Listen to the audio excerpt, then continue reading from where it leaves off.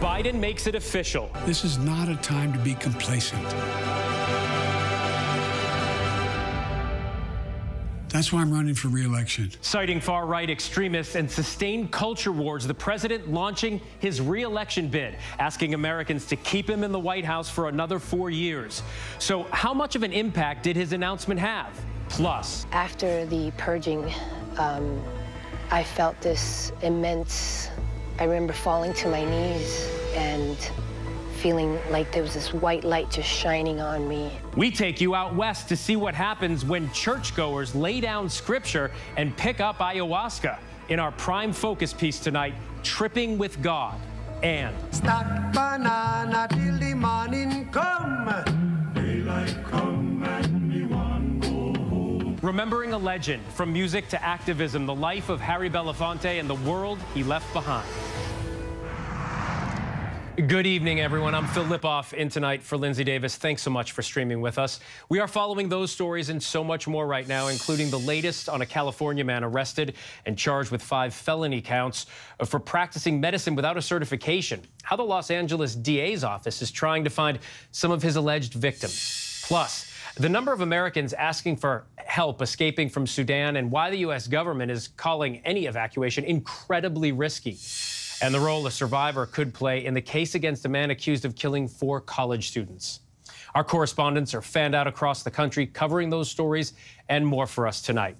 But we're going to begin with President Biden making it official. He is running for re-election in 2024. Biden posted a 3-minute video today echoing many of the themes of his last campaign launch, again calling this campaign a battle for the soul of America. Vice President Harris quickly endorsing the president, and Bernie Sanders did as well, saying this time around he will not run for president. The stage could be set for a rematch now with former President Donald Trump. Trump firing back in his own video, saying he is eager to get back on the debate stage with Biden. Trump is the GOP frontrunner, still more than 7 months away now from the first primary votes being cast. Chief White House correspondent Mary Bruce leads us off tonight from the White House. With his re-election campaign now officially underway, President Biden today firing up a feisty crowd of union workers with his new rallying cry. It's time to finish the job. In his announcement video, Biden immediately drawing a sharp contrast with the Republican frontrunner, his predecessor, Donald Trump. The opening image, the January 6th attack on the Capitol. Freedom, personal freedom, is fundamental to who we are as Americans. There's nothing more important, nothing more sacred. That's been the work of my first term, to fight for our democracy. He didn't mention Trump by name, but Trump is at the heart of Biden's message. But you know, around the country, MAGA extremists are lining up to take on those bedrock freedoms. 4 years ago, Biden called his campaign a battle for the soul of this nation. Tonight, he argues that battle is still being fought. The question we're facing is whether in the years ahead we have more freedom or less freedom, more rights or fewer. I know what I want the answer to be, and I think you do too. This is not a time to be complacent. That's why I'm running for re-election. Early polls in the Republican primary give Trump a wide lead over his opponents, an early indication we could be looking at a Biden-Trump rematch. There has never been a greater contrast between 2 successive administrations in all of American history. When I stand on that debate stage and compare our records, it will be radical Democrats' worst nightmare. But tonight, President Biden is welcoming that contrast, touting record job creation, landmark legislation on climate change, the bipartisan infrastructure law, and computer chips made in America again. And Mary Bruce joins us now from the White House. Mary, we've seen it in the polling. Many Americans do not want a rematch here, and yet, right now, it appears a real possibility. The president's team believes that if Donald Trump is running against Biden, he'll win. They do, and Phil, a rematch like this would be something we simply haven't seen in modern American political history. But the president's team feels very strongly that Biden beat Donald Trump once before and that he can beat him again. Phil. All right, Mary Bruce in the White House. Mary, thank you. Tonight, U.S. authorities say the terror mastermind responsible for the deadly bombing outside the Kabul airport that killed 13 American service members is now dead. They say the Taliban got him. Here's Chief Foreign Correspondent Ian Pannell. Tonight, the White House saying the man behind the horrific attack that killed 13 U.S. service members and more than 150 Afghans in Kabul is dead. A senior administration official telling ABC News the ISIS-K terrorist who masterminded the suicide bombing at Kabul airport in August 2021 was killed in recent weeks in a Taliban operation. You can see in this video, released by the Pentagon, the lone figure dressed in black, identified as the bomber, carrying 20 pounds of explosives packed with ball bearings. And the catastrophic aftermath. 13 American service members and more than 150 Afghan civilians dead. We were on the exact same spot one day earlier, Abbey Gate. Desperate Afghans trying to escape. Thousands crowding the airport, some even clinging to the side of this military jet. This is the difference potentially between the life-saving work that's been carried out by the military here and potentially death by the Taliban. Less than 5 yards. The Pentagon informing the families of the fallen service members of the news. At the time, President Biden warning the perpetrators would be dealt with. We will not forgive. We will not forget. We will hunt you down and make you pay. But it was the Taliban, acting alone, who took down the key terrorist. And Ian Pannell joins us now. Ian, what more are you learning about how the Taliban took down this ISIS terrorist? Phil, what we do know is that the terrorist apparently, or what we believe, was killed in Afghanistan in an on-the-ground raid. Now, the Taliban, of course, are facing an insurgency of their own. They're locked in this bloody campaign against ISIS-K. Now, the US is making it clear, though, that this was solely a Taliban operation, that they weren't involved in any way, and that they're not working together with the militants. But they do say that the Taliban is responsible for making sure that the country does not become a safe haven for terrorists once again. So where does the U.S. stand right now, Ian, in the fight against ISIS-K? I mean, this is hugely problematic, of course, because the US no longer has a presence on the ground. Now, during the withdrawal, there were criticisms that the country, as I said earlier, could become a safe haven for terrorists once again. President Biden and the administration were at pains to point out that they would have beyond-the-horizon capabilities. In other words, they could strike against ISIS-K capabilities inside the country. However, they are growing. I mean, the Taliban has a severe problem on the ground, and even senior US military figures are issuing warnings, essentially saying that they're concerned that within 6 months or maybe more, that there could be the possibility of striking targets against the US, not on the homeland, but overseas within a coming period if ISIS-K is not dealt with. Phil? All right, Ian Pannell from Kyiv, Ukraine tonight. Ian, thank you. Next tonight to Sudan, where a fragile ceasefire remains in effect as there is a desperate race to escape the threat of violence. The U.S. has urged Americans in the country to make their way overland to Navy ships just off Sudan's coast to be evacuated. And this all comes as the World Health Organization is issuing a dire warning after troops took control of a lab with deadly viruses. James Longman reports. Tonight, the desperate rush to escape Sudan. Hundreds boarding military planes from multiple countries as a tenuous US-negotiated ceasefire appears to be holding, allowing more people to flee. A senior US official confirming dozens more Americans left the capital Khartoum today as part of another UN-organized convoy, making that long and risky 500-mile drive to Port Sudan on the Red Sea. US drones again watching from above, with one Navy ship already stationed off Port Sudan, another en route. The State Department pressed today on whether the U.S. is doing enough to help Americans to get out. The very fraught and delicate security environment makes travel incredibly risky. New images showing relieved U.S. embassy staff after Special Operations Forces rescued them by helicopter over the weekend. But tonight, even as the U.S. works to evacuate U.S. citizens, many remain stuck, like 74-year-old Ahmed and his 66-year-old wife, Nafisa. Just tell me what you're feeling at that point. We felt like this could be the end. This could be the last time we connect with our parents. They say they need more help. We weren't expecting SEAL Team 6, but we were expecting guidance, support. James Longman joins me now. And James, let's get back to that lab. Fighters have taken control of it, holding samples of deadly viruses. And tonight, the World Health Organization is issuing a pretty dire warning. What are they saying? Yeah, Phil, the WHO says it's concerned about the risk of biological hazard after those fighters took control of that laboratory in Khartoum. They say this lab contains deadly diseases like cholera, measles, polio. These are very, very dangerous pathogens. And just to give you an idea about the breakdown in security situation in Khartoum, we're also hearing that a prison has had some security concerns. Members of the inner circle of Omar al-Bashir, you'll remember that name, being the infamous dictator of Sudan for many decades. Well, they apparently, some of them, have gone free, and they are, quote, looking after their own security. So it just gives you a sense of just how much the situation in Khartoum has deteriorated. Phil? All right, James Longman, thank you. Arraignment was delayed today for the suspect in the killing of 43-year-old Cash App founder Bob Lee. The arraignment was put off until May 2nd after his attorney said prosecutors haven't shared all their evidence. According to prosecutors, Nima Momini, an owner of a California-based tech company, was arraigned earlier this month and charged with murder after allegedly driving Lee to a dark, secluded area and stabbing him 3 times. Next tonight, a California man accused of practicing medicine without a license for years, allegedly threatening thousands of patients, treating thousands of patients. ABC's chief national correspondent Matt Gutman with the story.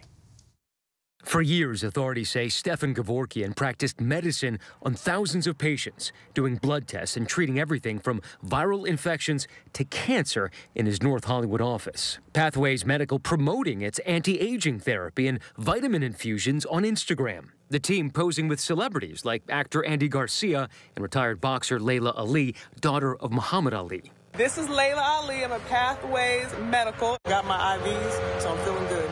But the Los Angeles district attorney says Gevorkian had no medical license. Tonight, he is facing 5 felony counts of impersonating a doctor. I can't believe it that this man wasn't a real doctor.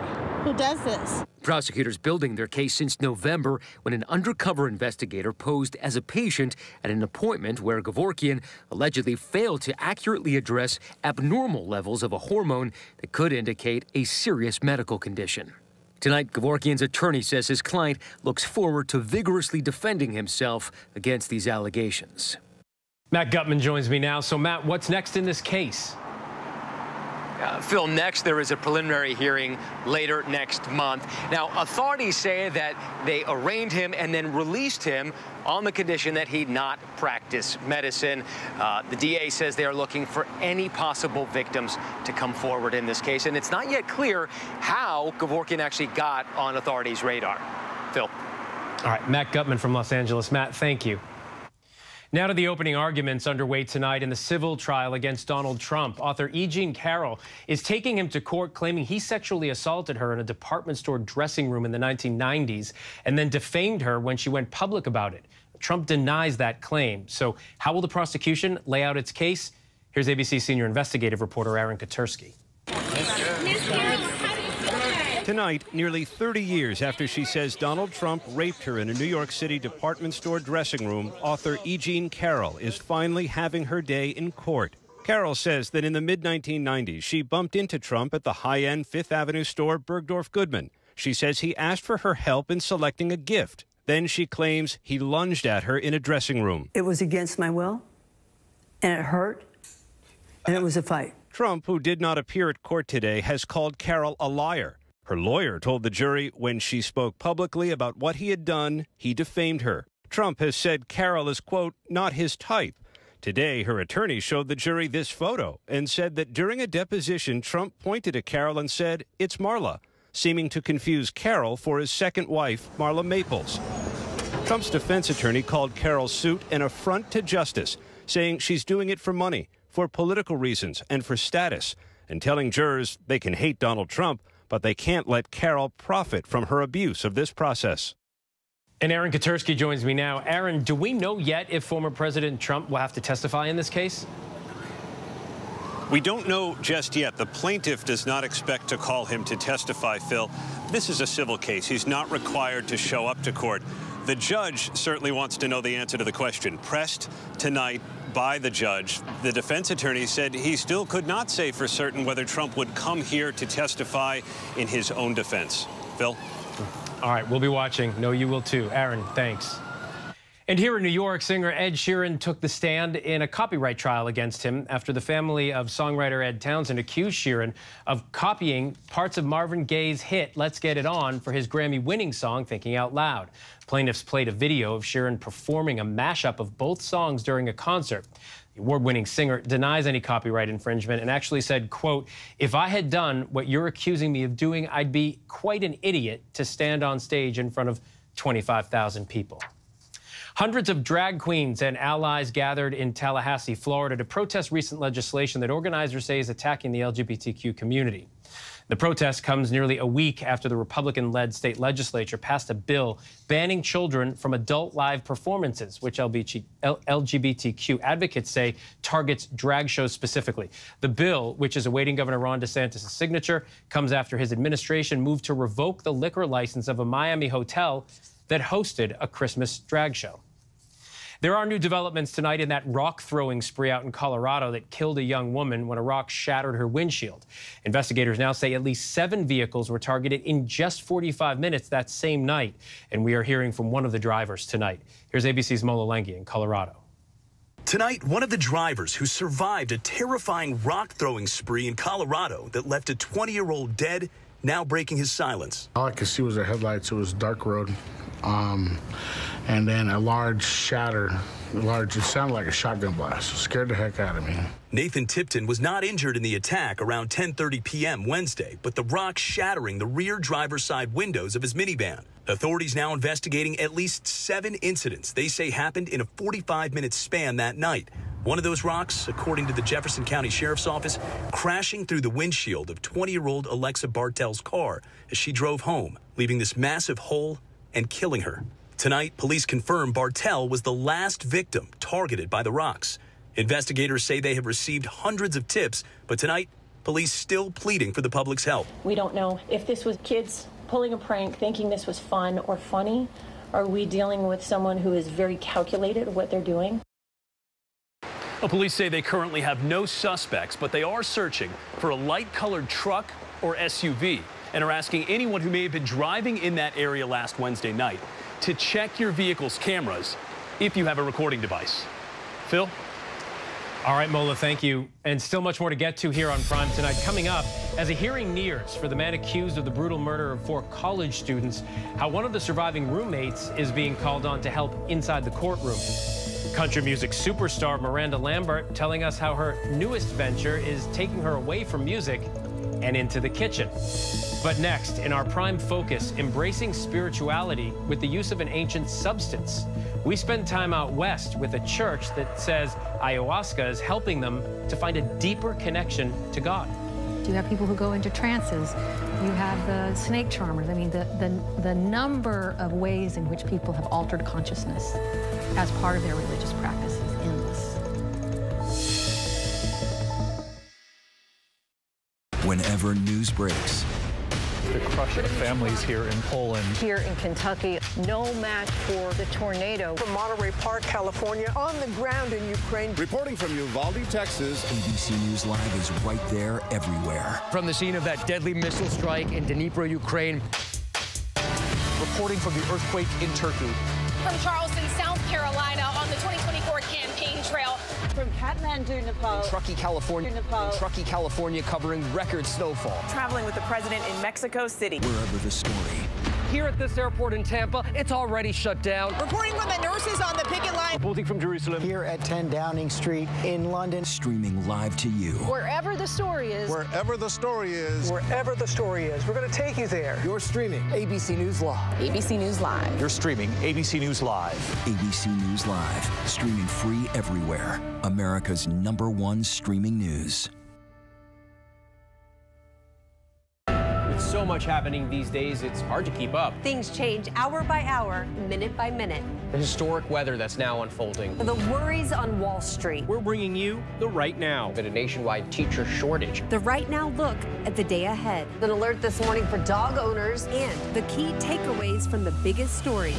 World News Now and America This Morning, America's #1 early morning news. Today does feel a little different. Early mornings on ABC News Live. All right, here we go. You ready? Let's do it. Yes, it's the show America wants and America needs right now. This is What Would You Do? Let's go. How are you? Yeah. So what will you be watching Saturdays on ABC News Live? What would you do? Hey, I guess I just found out. The What Would You Do Marathon, 2 to 6 Eastern, every Saturday on ABC News Live. My favorite show. Welcome back. The belief in a higher power is something that has sustained civilizations from the beginning of time. But what if that higher power comes through an ancient substance? On tonight's Prime Focus, we look at ayahuasca and a movement by some who claim it is a church and credit it with their salvation. Our Trevor Ault traveled to California and attended a service. Hummingbird Church is not a normal church. It has no steeple, no stained glass windows. It's just a converted barn in the backyard of someone's house. But Hummingbird Church does things a little different than a traditional church. Instead of reading from a sacred scripture, this church serves ayahuasca. A powerful hallucinogen that can make you see and feel things that aren't actually there. This is a church. You walk in here an atheist, there's a good chance you're walking out a believer in God. And we don't have to tell you anything. Courtney Close founded the church 3 years ago. And yes, this is a real church. Is this legal? DMT is an ayahuasca, and that's a Schedule I narcotic. Right. And that is illegal. The plants on their own are not illegal. But when brewed together to make ayahuasca is illegal. There have been cases with the Supreme Court that have been won where churches have been allowed the right, and we believe we have that right to do it. And we've been operating out in the open publicly. We know there could potentially be legal consequences for it, but you don't stop practicing your faith because it's illegal. Ayahuasca is made from plants, but it's not for the faint of heart. It contains an extremely potent hallucinogen called DMT, and along with being illegal, it also comes with some risk. It contains an extremely potent hallucinogen called DMT, and along with being illegal, it also comes with some risk. Rarely, it can lead to a life-threatening condition called serotonin syndrome, which causes a wide range of symptoms, including nausea, vomiting, high fevers, facial flushing, tremors, and agitation. People who have taken it say they experience eye-opening, even life-altering visions, some happy, some difficult, but often deeply introspective. Because of this ancient substance has a newfound wave of mainstream acceptance. Do you guys know what ayahuasca is? Oh, yes! Oh, come on, this is Jimmy Kimmel's audience. Y'all know ayahuasca. Will Smith saw his career destroyed in a hellish ayahuasca trip. NFL star Aaron Rodgers says it taught him, quote, how to unconditionally love myself. This kind of language does overlap with themes you typically hear at a place of worship. And now, almost a third of the U.S. population say they're not affiliated with any religion. People are exploring their faith in unconventional ways. Is religion evolving in America? Oh, my goodness. Evolving is a sort of light word to use for what's happening to religion in America. Dr. Serene Jones is the president of Union Theological Seminary in New York City. Do you think the direction maybe moving away from those institutions is overall healthy for humanity? I think it is. I think it is. I think many of the things that are driving religious institutions into the ground are reasons that are legitimate reasons. Can you tell us a little bit about what role maybe mind-altering substances have historically played in religion? Jesus turned water into wine several times in the Christian scriptures. You have the swirling dervishes who dance. You have people who go into trances. You have the snake charmers. I mean, the number of ways in which people have altered consciousness as part of their religious practice is endless. Religious communities have gathered in all sorts of spaces and gotten together to do all kinds of imaginable things to experience the divine. So that's not new. In the United States, ayahuasca as a religious ceremony is a relatively new reality. But not new globally. The use of substances in indigenous communities is not new globally, and the use of ayahuasca in South America, they can date it at least as far back as 1,000 years, probably longer. I think we need to always be aware of, especially in the United States, as a world empire and as a thoroughly capitalist culture, how easily it is for us to take things from other cultures and turn them into a product that goes onto the market. I think we need to be very careful about that kind of commodification of a deeply embedded spiritual practice. Hummingbird Church insists their practice is authentic. They bring in a traditional shaman from Colombia to guide their ceremonies, and they say their goals are simply to help people with what they call medicine. Many of their members did not want to be filmed, some citing the deeply personal experience, but several said ayahuasca has led them to a far deeper understanding of themselves, of the universe, and of their place in it. I saw what a lot of veterans see. I saw a lot of death. I participated. I was a rescue, in the rescue service, and so my job was mainly saving lives. I still am, suffering from PTSD, and I was not having success with the medications. And some veterans called me up, friends of mine, that told me about a new way they're treating PTSD through ayahuasca. It improved the quality of my life considerably. I grew up religious. I grew up going to a Christian church. I was part of the youth group in church growing up. I was part of the chorus. But there was something there that always made me feel like something was wrong, like I didn't fit in. And, you know, being condemned for certain things. I'll never forget my first ayahuasca retreat, my first ceremony. After the purging, I felt this immense, I remember falling to my knees and feeling like there was this white light just shining on me, and it was like this higher love that I felt like I never felt before. To each their own. Our thanks to Trevor Alt for that report. There is still much more to get to. Coming up, new developments in the backlash over an AP African American Studies class.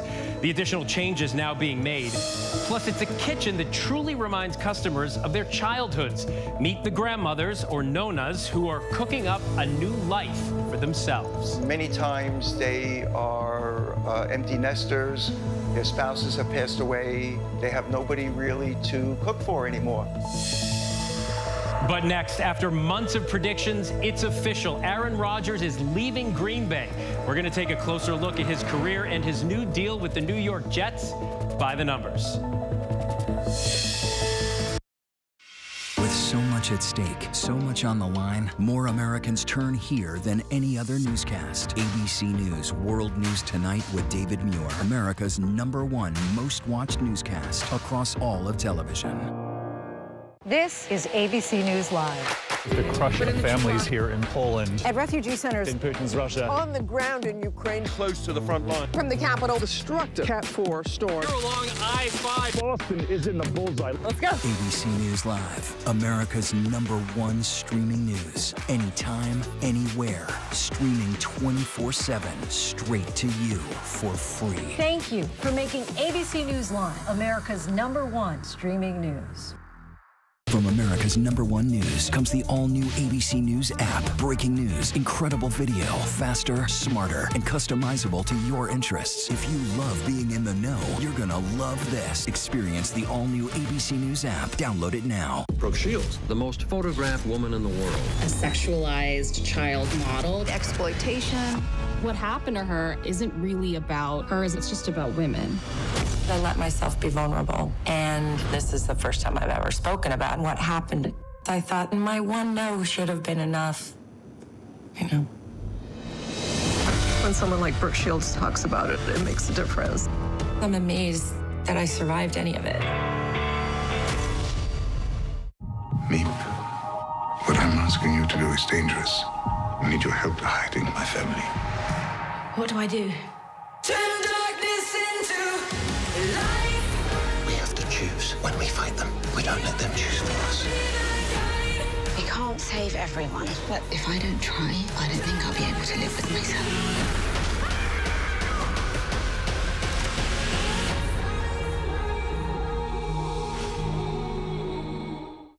So much happening these days, it's hard to keep up. Things change hour by hour, minute by minute. The historic weather that's now unfolding. The worries on Wall Street. We're bringing you the Right Now. But a nationwide teacher shortage. The Right Now look at the day ahead. An alert this morning for dog owners and the key takeaways from the biggest stories. World News Now and America This Morning, America's #1 early morning news. Today does feel a little different. Early mornings on ABC News Live. You never know what you're going to get on this show. That's all I'm going to tell you. Yes, Whoopi! This mic on? Can you hear me out there? Behind the scenes is always a better show. Absolutely, absolutely. That's what people don't see during the commercial break. Right, they don't. What happened? I had no idea really what I was getting myself into. That day that we walked out, I treasure that day. I couldn't sit there. You're doing good, Joy. You're doing good. Oh, yeah, baby. It was crazy. Behind the table. Listen where... Morning to be heard. America's #1 morning show. How would your mom feel about your relationship with your brother now? I can't imagine what it feels like to go from $20 billion to $100,000. Yeah. Are you worried about going to jail? You write that you had low-grade depression. How'd you get out of that? Wherever the story, ABC's Good Morning America is right there.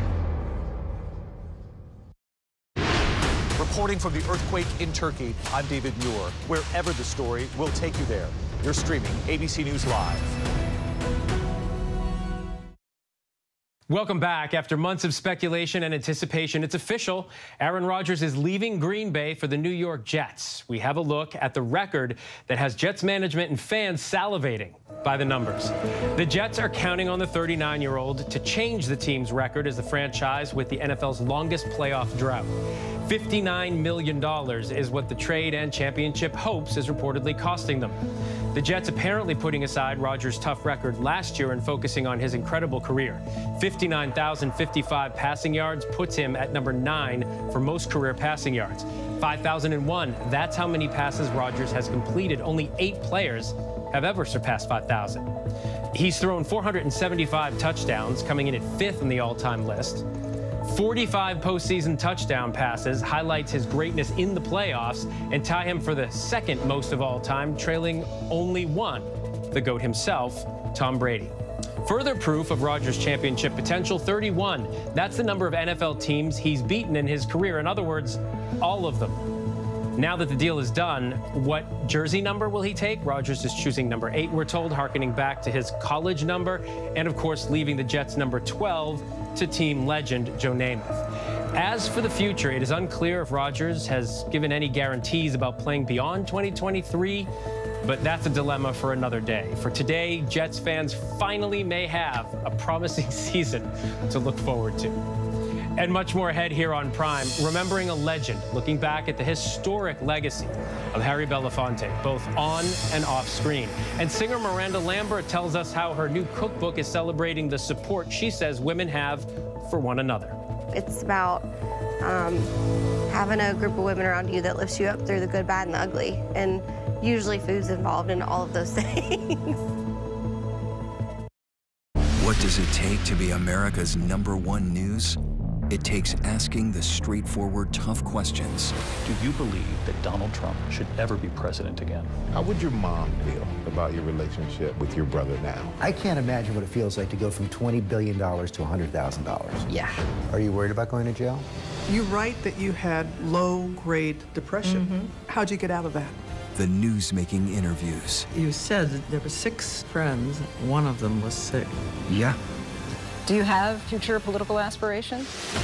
going to the front line. The search for survivors. How does this war end? And getting to the heart of the story. Thank you for being here. We'll be here for the long run. ABC News, #1 in the morning, the #1 newscast, #1 in daytime talk, Friday nights, Sunday mornings versus the competition, and the #1 streaming news. Thank you for making ABC News America's trusted, straightforward first choice. With so much happening these days, it's hard to keep up. Things change hour by hour, minute by minute. The historic weather that's now unfolding. The worries on Wall Street. We're bringing you the Right Now. Been a nationwide teacher shortage. The Right Now look at the day ahead. An alert this morning for dog owners and the key takeaways from the biggest stories. World News Now and America This Morning, America's #1 early morning news. Today does feel a little different. Early mornings on ABC News Live. This is ABC News Live. The crush of families here in Poland. At refugee centers. In Putin's Russia. On the ground in Ukraine. Close to the front line. From the capital. Destructive Cat 4 storm. You're along I-5. Boston is in the bullseye. Let's go. ABC News Live, America's #1 streaming news. Anytime, anywhere. Streaming 24/7, straight to you for free. Thank you for making ABC News Live America's #1 streaming news. Meep, what I'm asking you to do is dangerous. I need your help to hiding my family. What do I do? Turn darkness into light. We have to choose when we fight them. We don't let them choose for us. We can't save everyone, but if I don't try, I don't think I'll be able to live with myself.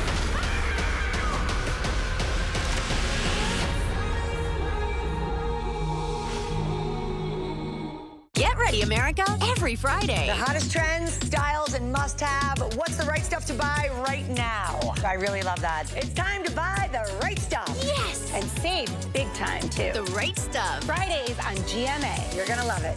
13 women opened their doors to the man who would end their lives. Truth and Lies, The Boston Strangler, the new true crime podcast series. Listen now wherever you get your podcasts. And watch Boston Strangler, starring Keira Knightley, streaming on Hulu. All right, here we go. You ready? Let's do it. Yes, it's the show America wants and America needs right now. This is What Would You Do? Let's go. How are you? Yes. So what will you be watching Saturdays on ABC News Live? What would you do? Hey, I guess I just found out. The What Would You Do Marathon, 2 to 6 Eastern, every Saturday on ABC News Live. My favorite show. The role a survivor could play in the case against a man accused of killing 4 college students, the changes the College Board is considering after intense backlash over an African-American studies course, and how a legendary rock music group is making history with the deaf community. These stories and more in tonight's Rundown.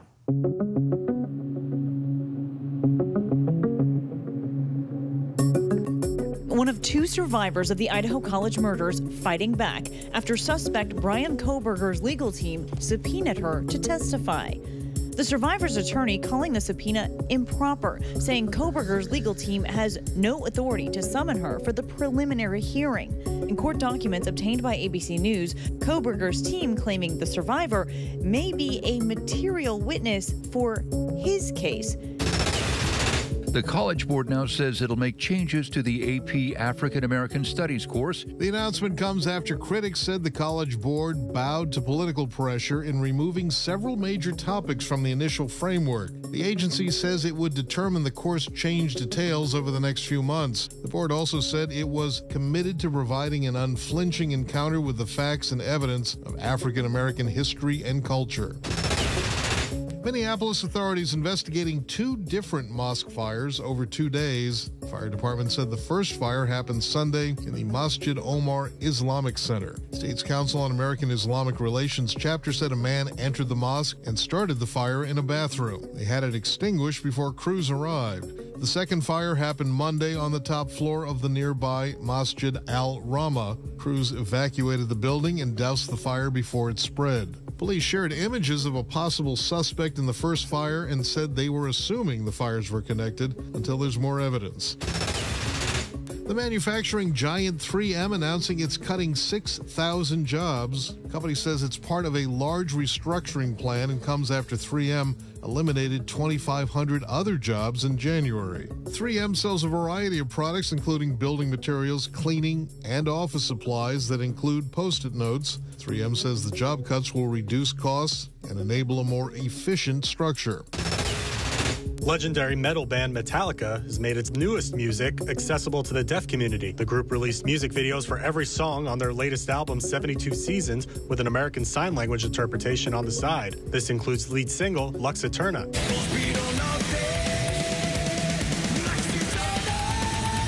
Metallica is reportedly the first rock band to release an entire album in American Sign Language and to feature official videos side by side with an ASL interpreter. This is the new Barbie fashionista. An historic step for Barbie. For the first time in the doll's 64-year history, Mattel introduced a doll with Down syndrome. Mattel partnered with the National Down Syndrome Society to create the doll. The newest Barbie was first introduced on Good Morning America this morning. I cannot wait to see my friends and my peers have a doll that looks just like me. The sight, the sound, and especially the smell of a home-cooked meal can instantly transport us back in time. It's like that scene from Ratatouille.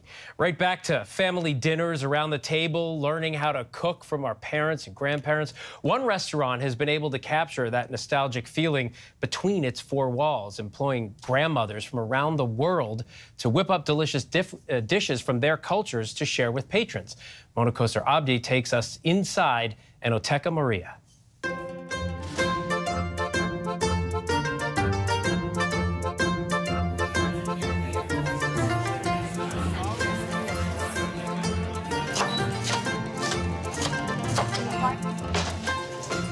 Today, cook special bacala, in Italian, bacalharo, and in Greek. I boil potatoes, and then I make puree, and I put in garlic, vinegar, oil, little salt, pepper, little lemon, and I make nice dip for bacala. I make spinach pie, and I make chicken, and I make with lemon, and a lot of vegetable inside, mushroom, carrots, and lemon, and a potato, lemon potatoes. This is Chef Plumitza. She's Greek, she loves to cook, and like all the chefs here at Enoteca Maria, she is a grandmother, or nonna in Italian. I got so happy. Time to came here, and Mr. Jody said to me, no, has a Greek lady, Greek yaya in Greek. So you come. I say, no, never work in a restaurant. I don't know, because the pot's too high. I think no make good food. Nonna Plumitza has been whipping up traditional Greek cuisine for decades, and her expertise is evident in every dish she carefully creates. My hobby, I make everything good. I like to make good everything. Yes, I like to make myself, like my mom. At the heart of Enoteca Maria on Staten Island is restaurant owner Joe Scaravella, a man with a passion for food and a deep love for his Italian heritage. The inspiration for Enoteca Maria was the loss of my grandparents and my parents. That's a picture of my grandmother and my sister and my mom. Unfortunately, they were all gone now, but my mom was Maria. And so I named the restaurant after my mom. It's Enoteca Maria.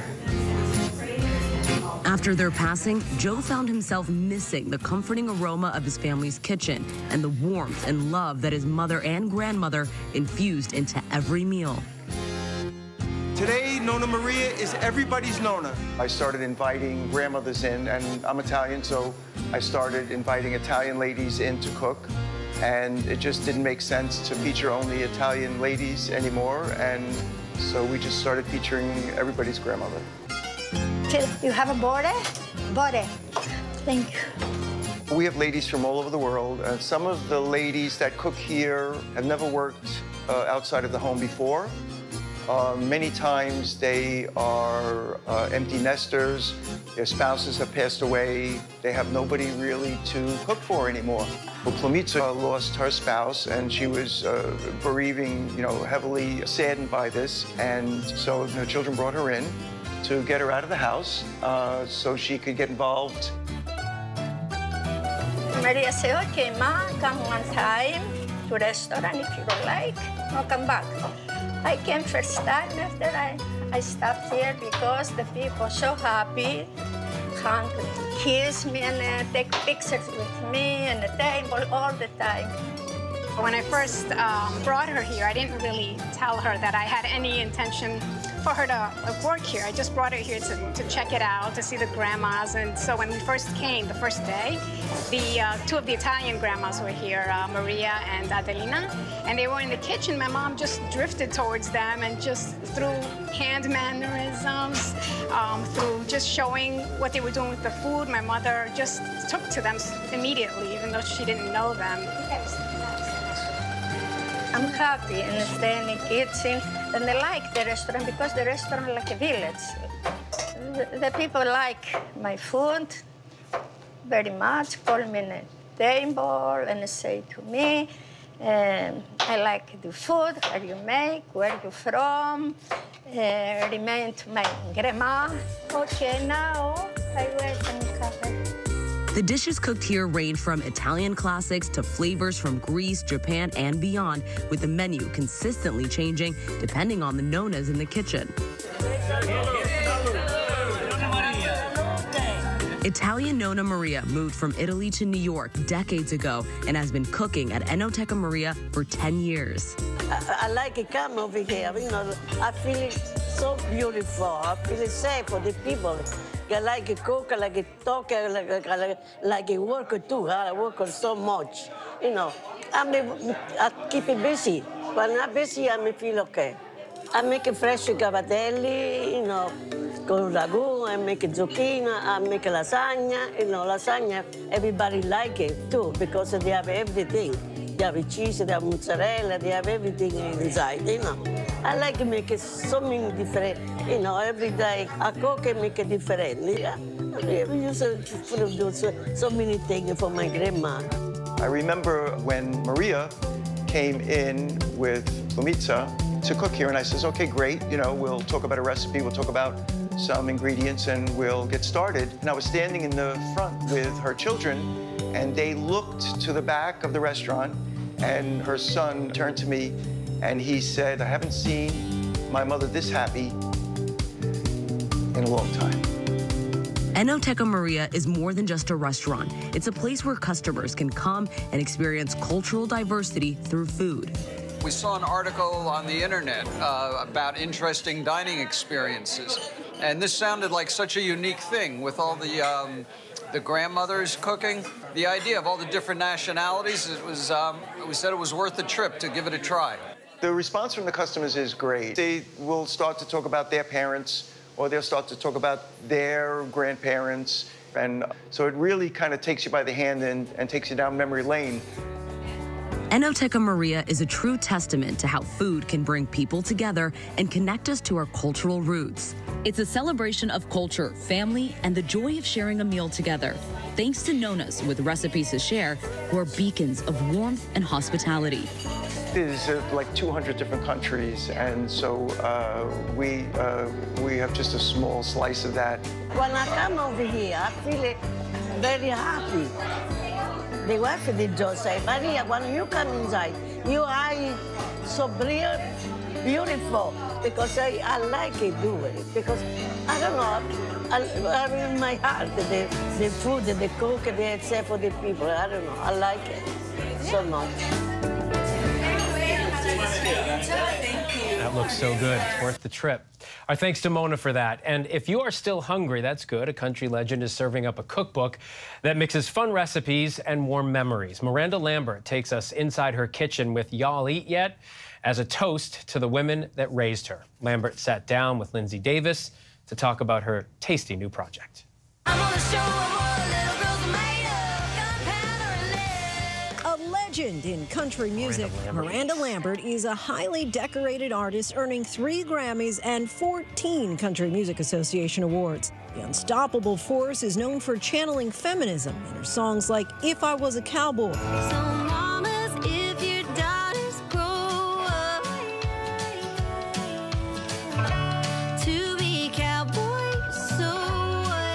And Little Red Wagon. And I ain't about drama, y'all. I love my apron, but I ain't your mama. Now Lambert is celebrating women in a different way through a cookbook inspired by the special women in her life. We just started talking about all of our memories and all the recipes that we've shared and all the memories that go around the tables that we've sat at, and you know, it just felt like really organic. Like maybe we should put these all in one place with some stories of our sisterhood to share with people. Have any of the moments in the kitchen inspired any of your songs? Yeah, you know, I grew up with a bunch of strong ladies, so I started writing songs at 17, and at that point, you don't have like a ton of life behind you yet to write about, or I didn't at least, and so I think a lot of my early songs that I was writing came from things they were going through in their life and from moments that I watched them go through that they helped each other through. And you give a nod to the song that many of us know. You talk about the house that built you. I know they say you can't go home again. I just had to come back one last time. Right, and growing up in the small town of Lindale, Texas, and you write, it was a place that folks gather to do the important things of life, be together, share, work together, to get things done, laugh, cook, teach their children the value of all of those things. What are the core values that were instilled in you that you hope to share in this book?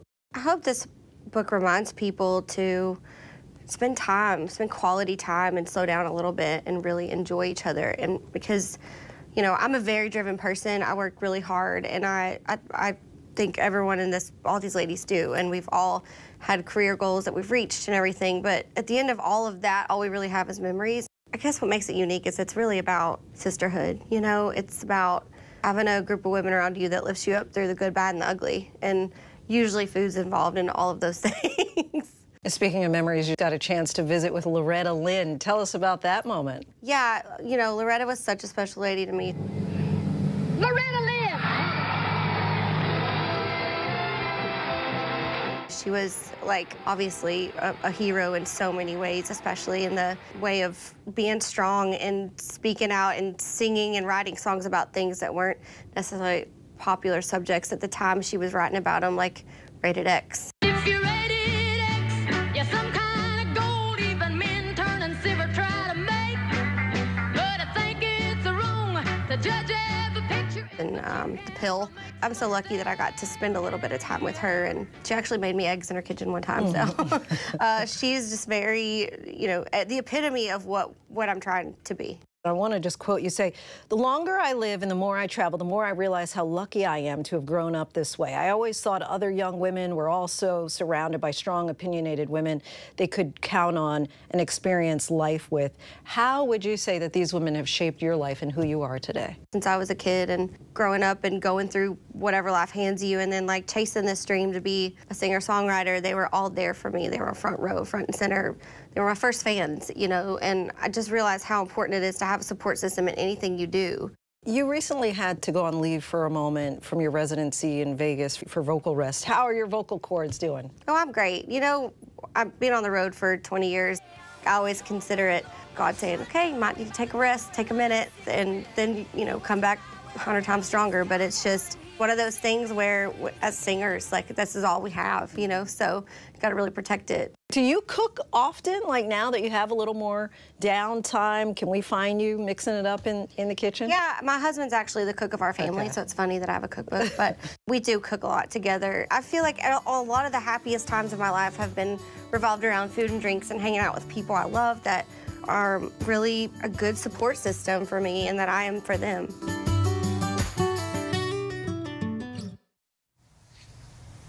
Our thanks to Lindsay for that, and you can purchase Y'all Eat Yet wherever books are sold. Finally tonight, we remember a legend, actor, singer, and activist. Harry Belafonte has died at the age of 96. Belafonte achieved many firsts during his decades-long career, but it was his friendship with Dr. Martin Luther King Jr. that inspired his commitment to civil rights. Here's World News Tonight anchor David Muir.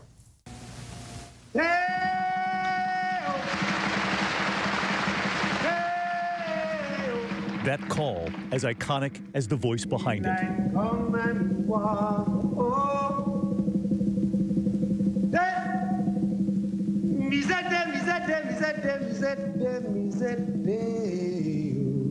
Harry Belafonte was a legendary singer, a groundbreaking actor, and a civil rights giant.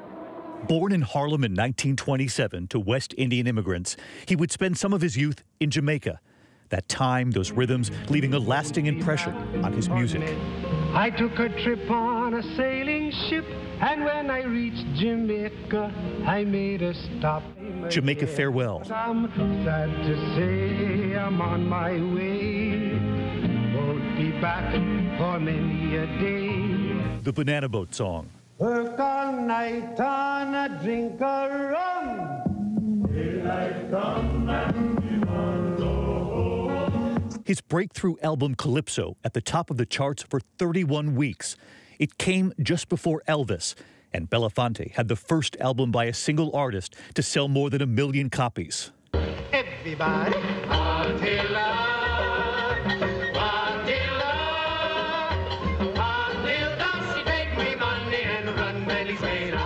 Striking, charismatic, and talented, Belafonte was one of the first black actors to enjoy success as a leading man. There was Carmen Jones in 1964.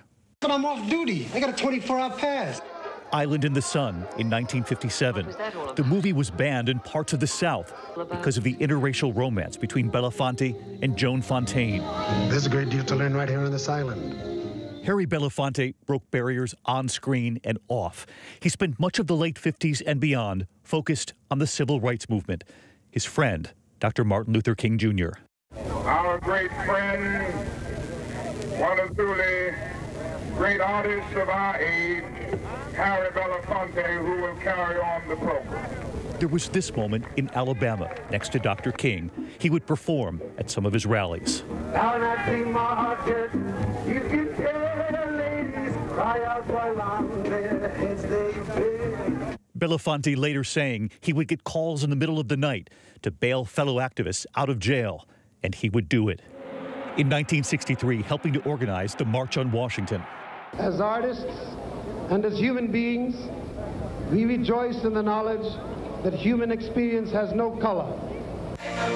In 1985, he was instrumental in helping to bring together that all-star group for We Are the World to raise money to fight famine in Africa.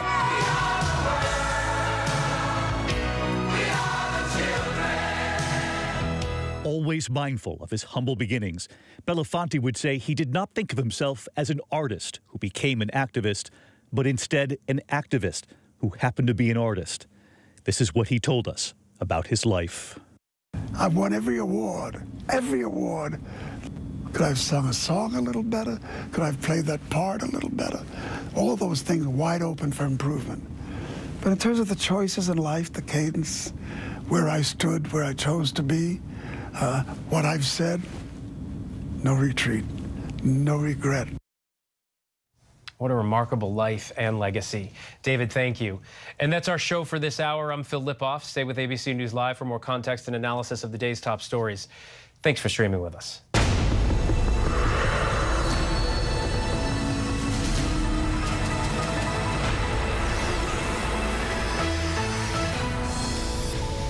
And coming up in the next hour, the new details from the courtroom as Ed Sheeran takes the stand in a case accusing him of copyright infringement. It's a problem plaguing little leagues across the country. Angry parents. Now one league is trying to make sure parents keep their cool. This is ABC News Live Prime. Thanks so much for streaming with us. Live reporting, breaking news, exclusives, award-winning, powerful, eye-opening. ABC News Live Prime with Lindsay Davis. Streaming weeknights.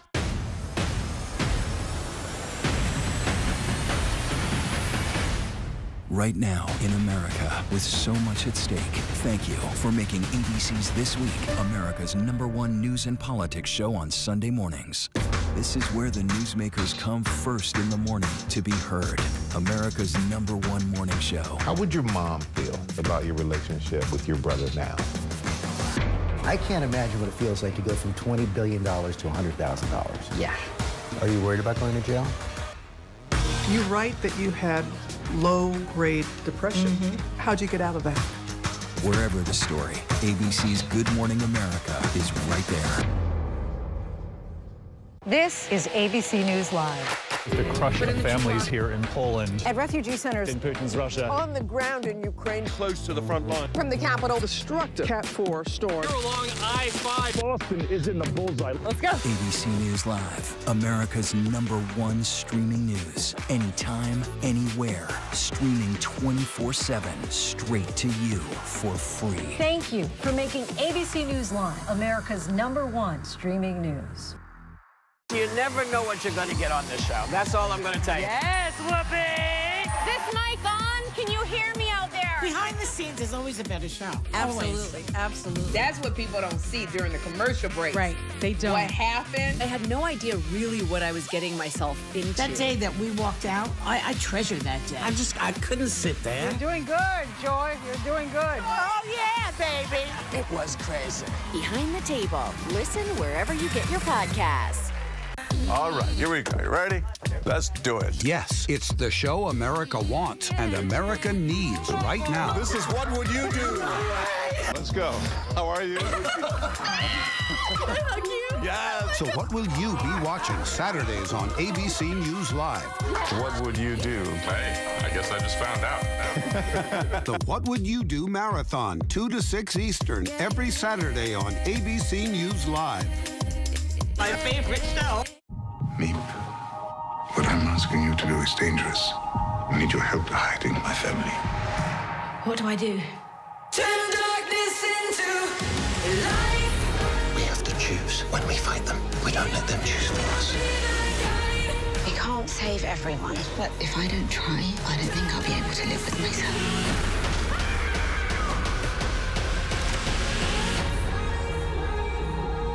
California, I'm Robin Roberts. Wherever the story is, we're going to take you there. You're streaming ABC News Live. I'm Phil Lipoff. Thanks for streaming with us. We are monitoring several developments here at ABC News at this hour. Arraignment was delayed today for the suspect in the killing of 43-year-old Cash App founder Bob Lee. Nima Momini's arraignment was put off until May 2nd after his attorney said prosecutors haven't shared all of their evidence. According to prosecutors, Momini, an owner of a California-based tech company, was arrested earlier this month and charged with murder after allegedly driving Lee to a dark, secluded area and stabbing him 3 times.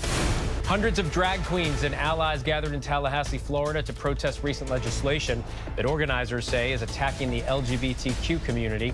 The protest comes after the Republican-led state legislature passed a bill banning children from adult live performances, which LGBTQ advocates say targets drag shows specifically.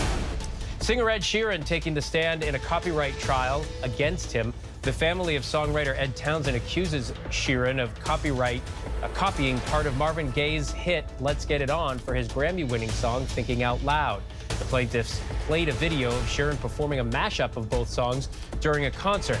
Sheeran denies any copyright infringement and said, quote, "If I had done what you're accusing me of doing, I'd be quite an idiot to stand on stage in front of 25,000 people." Next tonight, to President Biden making it official. He is running for re-election in 2024. Biden posted a 3-minute video today echoing many of the themes of his last campaign launch, again calling this campaign a battle for the soul of America. Trump firing back in his own video, saying he is eager to get back on that debate stage with Biden. Chief White House correspondent Mary Bruce reports from Washington. With his re-election campaign now officially underway, President Biden today firing up a feisty crowd of union workers with his new rallying cry. It's time to finish the job. In his announcement video, Biden immediately drawing a sharp contrast with the Republican frontrunner, his predecessor, Donald Trump. The opening image, the January 6th attack on the Capitol. Freedom, personal freedom, is fundamental to who we are as Americans. There's nothing more important, nothing more sacred. That's been the work of my first term, to fight for our democracy. He didn't mention Trump by name, but Trump is at the heart of Biden's message. But you know, around the country, MAGA extremists are lining up to take on those bedrock freedoms. 4 years ago, Biden called his campaign a battle for the soul of this nation. Tonight, he argues that battle is still being fought. The question we're facing is whether in the years ahead, we have more freedom or less freedom, more rights or fewer. I know what I want the answer to be, and I think you do too. This is not a time to be complacent. That's why I'm running for re-election. Early polls in the Republican primary give Trump a wide lead over his opponents, an early indication we could be looking at a Biden-Trump rematch. There has never been a greater contrast between two successive administrations in all of American history. When I stand on that debate stage and compare our records, it will be radical Democrats' worst nightmare. But tonight, President Biden is welcoming that contrast, touting record job creation, landmark legislation on climate change, the bipartisan infrastructure law, and computer chips made in America again. Our thanks to Mary Bruce for that. Tonight, U.S. authorities say the terror mastermind responsible for that deadly bombing outside the Kabul airport that killed 13 American service members is now dead. They say the Taliban killed him. Here's Chief Foreign Correspondent Ian Pannell. Tonight, the White House saying the man behind the horrific attack that killed 13 U.S. service members and more than 150 Afghans in Kabul is dead. A senior administration official telling ABC News the ISIS-K terrorist who masterminded the suicide bombing at Kabul airport in August 2021 was killed in recent weeks in a Taliban operation. You can see in this video, released by the Pentagon, the lone figure dressed in black, identified as the bomber, carrying 20 pounds of explosives packed with ball bearings. And the catastrophic aftermath. 13 American service members and more than 150 Afghan civilians dead. We were on the exact same spot one day earlier, Abbey Gate. Desperate Afghans trying to escape. Thousands crowding the airport, some even clinging to the side of this military jet. This is the difference potentially between the life-saving work that's been carried out by the military here and potentially death by the Taliban. Less than 5 yards. The Pentagon informing the families of the fallen service members of the news. At the time, President Biden warning the perpetrators would be dealt with. We will not forgive. We will not forget. We will hunt you down and make you pay. But it was the Taliban, acting alone, who took down the key terrorist. Ian Pannell tonight from Ukraine. And now to the opening arguments underway tonight in a civil trial against Donald Trump. Author E. Jean Carroll is taking him to court, claiming he sexually assaulted her in a department store dressing room back in the 90s and then defamed her when she went public about it. Trump denies the claim, so how will the prosecution lay out its case? Here's ABC senior investigative reporter Aaron Katursky. Tonight, nearly 30 years after she says Donald Trump raped her in a New York City department store dressing room, author E. Jean Carroll is finally having her day in court. Carroll says that in the mid-1990s, she bumped into Trump at the high-end Fifth Avenue store Bergdorf Goodman. She says he asked for her help in selecting a gift. Then she claims he lunged at her in a dressing room. It was against my will, and it hurt. And it was a fight. Trump, who did not appear at court today, has called Carroll a liar. Her lawyer told the jury when she spoke publicly about what he had done, he defamed her. Trump has said Carroll is, quote, not his type. Today, her attorney showed the jury this photo and said that during a deposition, Trump pointed at Carroll and said, it's Marla, seeming to confuse Carroll for his second wife, Marla Maples. Trump's defense attorney called Carroll's suit an affront to justice, saying she's doing it for money, for political reasons, and for status, and telling jurors they can hate Donald Trump, but they can't let Carroll profit from her abuse of this process. Our thanks to Aaron Katersky for that. And next tonight to Sudan, where a fragile ceasefire remains in effect as there is a desperate race to escape the threat of violence. The UN late today revealing 5 UN staff members have died as a result of the conflict so far. The U.S. has urged Americans in the country to make their way overland to Navy ships just off Sudan's coast to be evacuated. James Longman reports. Tonight, the desperate rush to escape Sudan. Hundreds boarding military planes from multiple countries as a tenuous US-negotiated ceasefire appears to be holding, allowing more people to flee. A senior US official confirming dozens more Americans left the capital Khartoum today as part of another UN-organized convoy, making that long and risky 500-mile drive to Port Sudan on the Red Sea. US drones again watching from above, with one Navy ship already stationed off Port Sudan, another en route. The State Department pressed today on whether the U.S. is doing enough to help Americans to get out. The very fraught and delicate security environment makes travel incredibly risky. New images showing relieved U.S. embassy staff after Special Operations Forces rescued them by helicopter over the weekend. But tonight, even as the U.S. works to evacuate U.S. citizens, many remain stuck, like 74-year-old Ahmed and his 66-year-old wife, Nafisa. Just tell me what you're feeling at that point. We felt like this could be the end. This could be the last time we connect with our parents. They say they need more help. We weren't expecting SEAL Team 6, but we were expecting guidance, support. Our thanks to James Longman tonight. New York Police Department sending out an urgent warning about thefts at ATMs. They are calling distraction scams, when thieves draw a person's attention away from the ATM to steal cash or even their bank cards. ABC's Trevor Ault with more. This surveillance footage shows the alleged criminals in action at the ATM. The suspect on the left drops money on the ground, tapping the targeted customer to get his attention. As soon as he turns, the second suspect quickly steps over, pulling the victim's bank card out of the ATM and, according to police, replacing it with a dummy card. He then steps back to his own ATM and casually walks away, with the victim unaware anything happened. Police say those suspects later withdrew thousands from that man's account.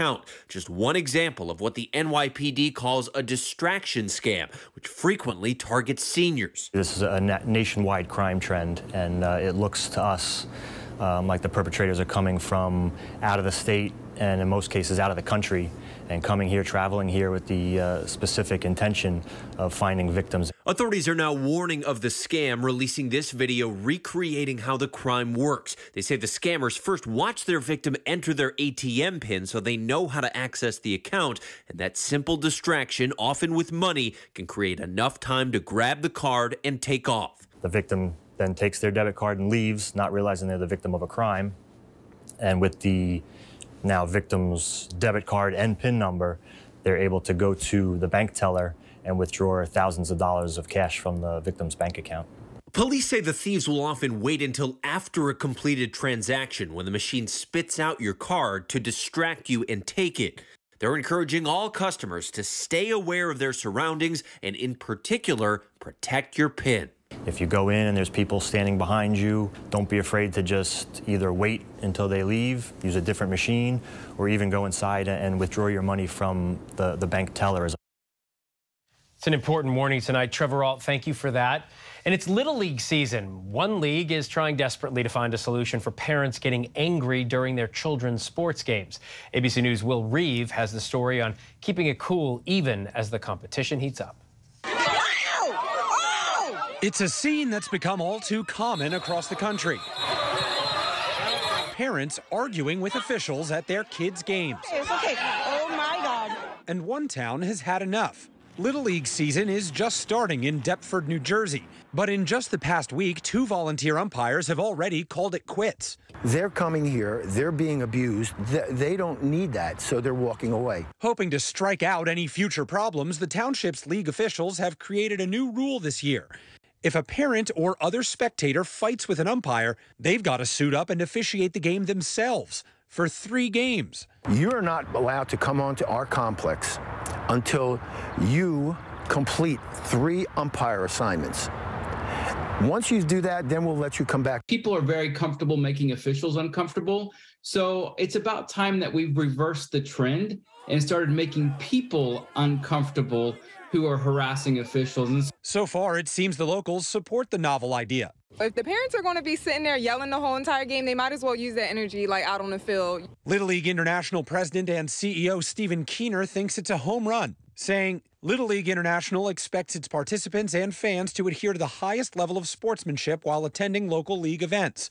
We applaud the volunteers at Deptford Township Little League for coming up with a creative, fun solution to shine a light on the importance of treating everyone with respect on and off the Little League field. Will Reeve, thank you for that. And there are new developments in that rock-throwing spree in Colorado that killed a young woman when a rock shattered her windshield. Investigators now say at least 7 vehicles were targeted in just 45 minutes that same night. And we are hearing from one of those drivers tonight. Here's ABC's Mola Lenghi in Colorado. Tonight, one of the drivers who survived a terrifying rock-throwing spree in Colorado that left a 20-year-old dead, now breaking his silence. All I could see was the headlights. It was a dark road. And then a large shatter. It sounded like a shotgun blast. It scared the heck out of me. Nathan Tipton was not injured in the attack around 10:30 p.m. Wednesday, but the rock shattering the rear driver's side windows of his minivan. Authorities now investigating at least 7 incidents they say happened in a 45-minute span that night. One of those rocks, according to the Jefferson County Sheriff's Office, crashing through the windshield of 20-year-old Alexa Bartel's car as she drove home, leaving this massive hole and killing her. Tonight, police confirm Bartel was the last victim targeted by the rocks. Investigators say they have received hundreds of tips, but tonight, police still pleading for the public's help. We don't know if this was kids pulling a prank, thinking this was fun or funny. Are we dealing with someone who is very calculated what they're doing? Our thanks to Mola Lenghi for that. And still to come tonight, a deep dive into questions about faith from a familiar face. The Office actor Rainn Wilson telling us how his new book is taking a closer look at some of life's most transformative questions. But next, a day before Israel's Independence Day, crowds take to the streets to protest instead of celebrate. The judicial battle overshadowing those festivities. Whenever news breaks, the crush of families here in Poland. Here in Kentucky, no match for the tornado. From Monterey Park, California, on the ground in Ukraine. Reporting from Uvalde, Texas. ABC News Live is right there everywhere. From the scene of that deadly missile strike in Dnipro, Ukraine. Reporting from the earthquake in Turkey. From Charleston, South Carolina, on the 2024 campaign trail. From Kathmandu, Nepal. In Truckee, California, covering record snowfall. Traveling with the president in Mexico City. Wherever the story. Here at this airport in Tampa, it's already shut down. Reporting from the nurses on the picket line. Reporting from Jerusalem. Here at 10 Downing Street in London. Streaming live to you. Wherever the story is. Wherever the story is. Wherever the story is. We're going to take you there. You're streaming ABC News Live. ABC News Live. You're streaming ABC News Live. ABC News Live. Streaming free everywhere. America's #1 streaming news.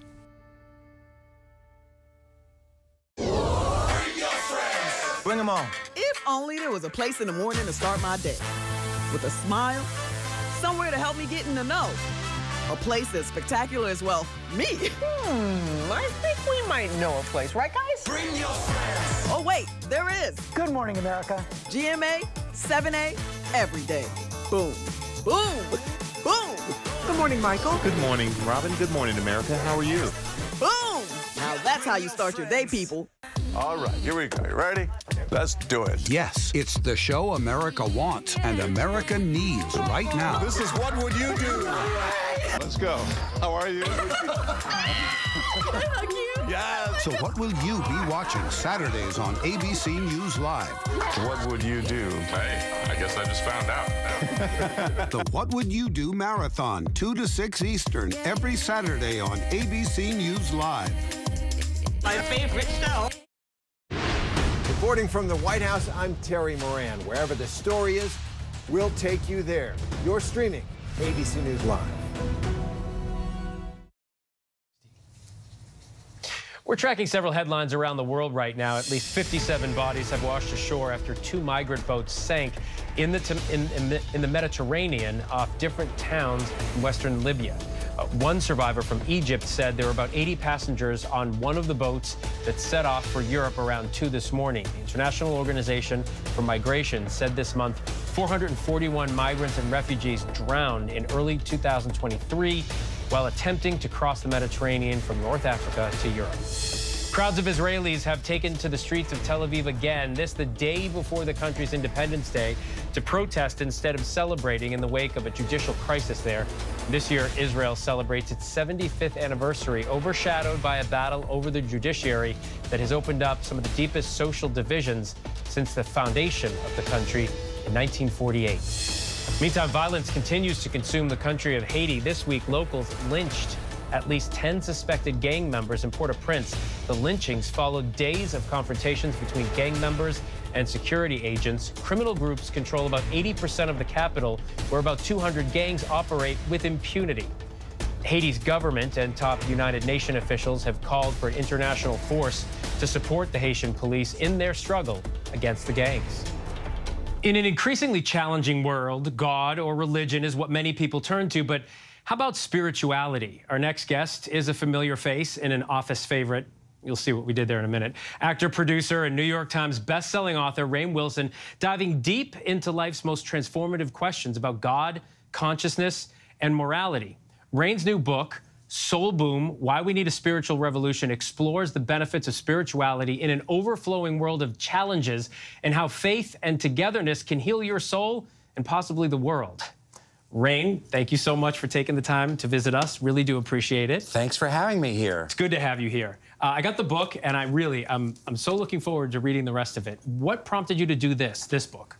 Well, people ask, like, why is the guy who played Dwight from The Office, why is he writing a book on spirituality? And I've been saying, like, I have a secret inner Oprah Winfrey inside of me that's trying to get out. I have always been passionate about big ideas and spiritual ideas, mysticism, reading about world faiths, and pondering, like, the meaning of it all. So this is, you know, I spent the COVID years writing this. It took me about 3 years, but really it's been a couple decades of me kind of pondering some of these big questions. Yeah, and you started off with why is the guy from The Office? I mean, the guy from The Office is a human being and was into other things. He was playing a character.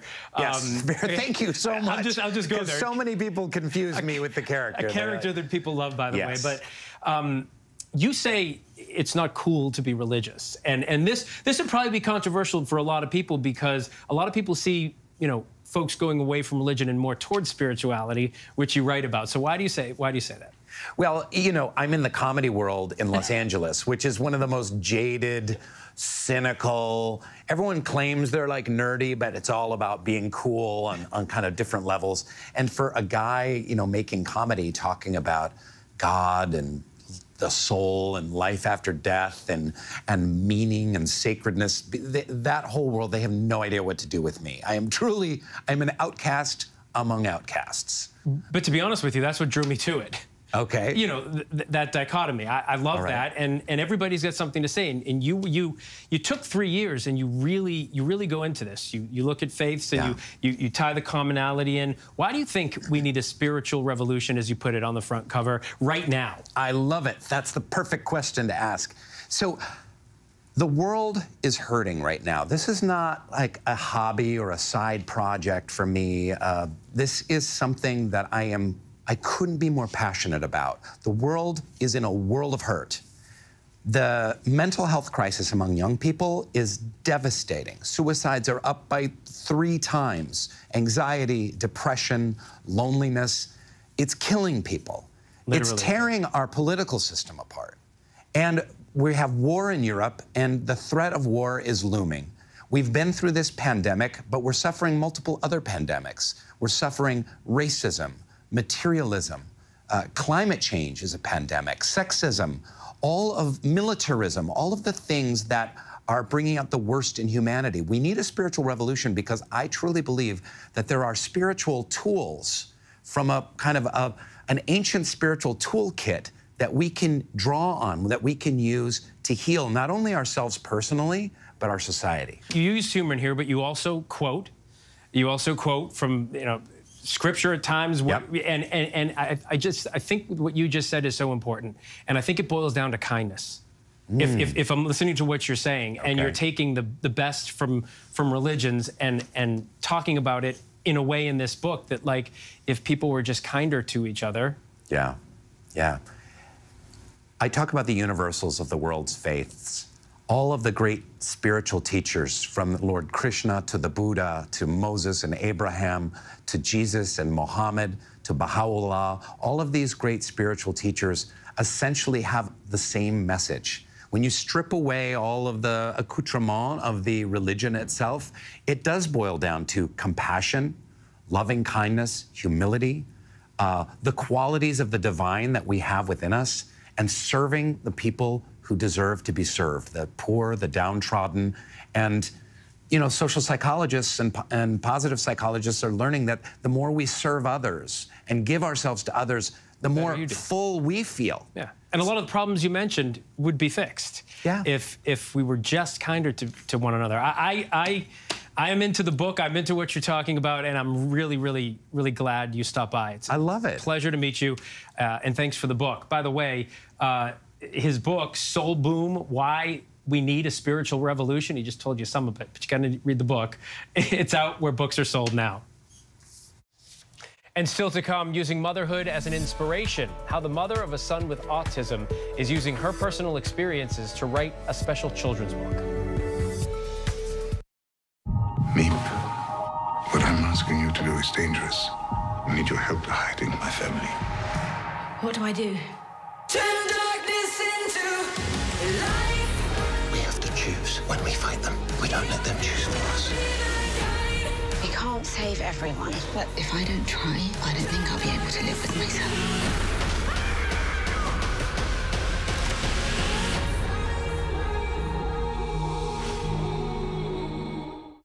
With so much at stake, so much on the line, more Americans turn here than any other newscast. ABC News World News Tonight with David Muir, America's #1 most watched newscast across all of television.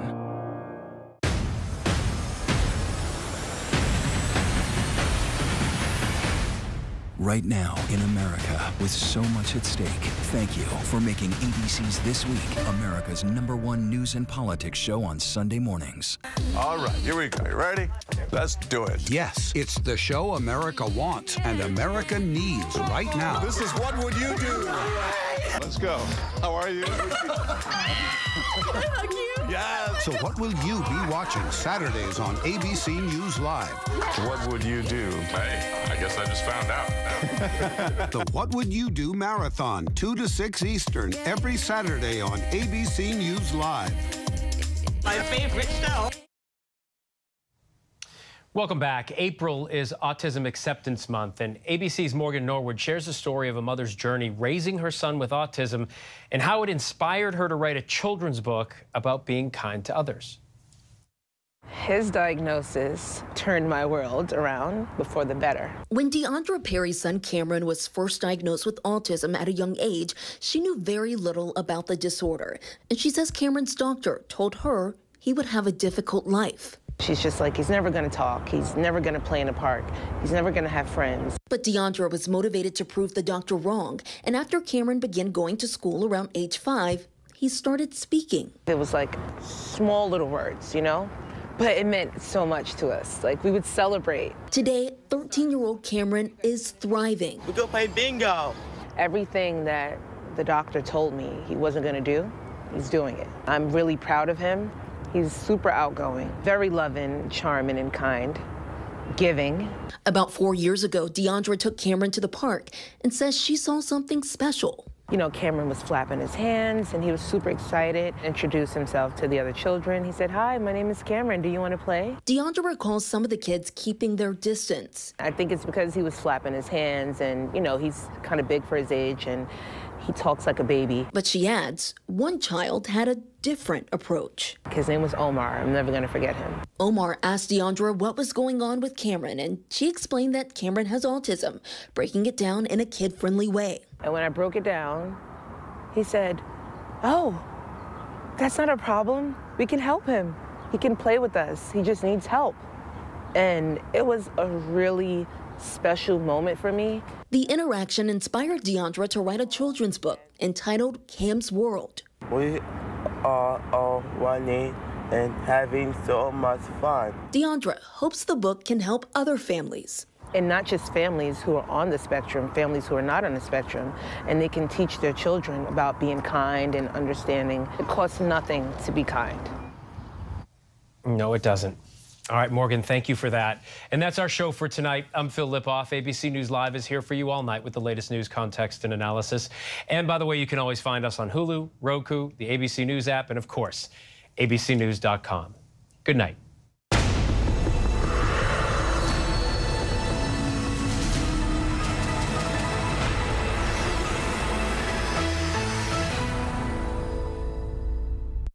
This is ABC News Live. The crush of families here.